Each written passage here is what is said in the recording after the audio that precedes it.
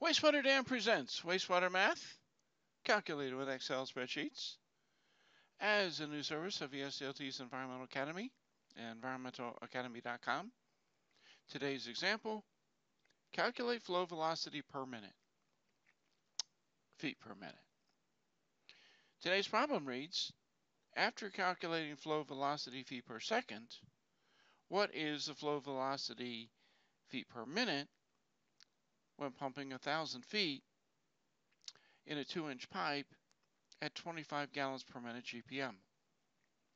So I have a separate standalone video to calculate the feet per second, the velocity feet per second. So we're going to take the answer from that solution, insert it into this formula, and then I'm going to link you to that solution so you can see how the flow velocity feet per second is actually calculated.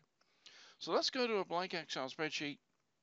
You can put your cursor in D as in David, D1. You can type calculate flow velocity, recognize your answer is going to be feet per minute, and then you can put your cursor in A1, and you can set this as whole numbers with 6 decimals. Make it bold and centered.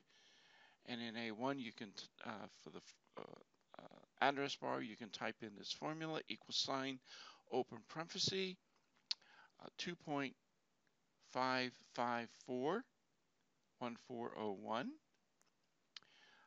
close parenthesis, multiplication key, 60, plus, and then this long decimal here, just for rounding purposes, it's period, and then there are 5 zeros and a 2.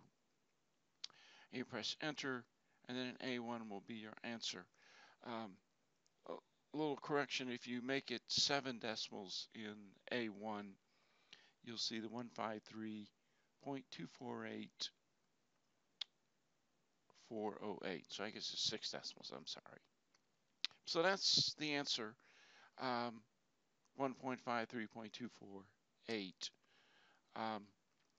Down here, this is the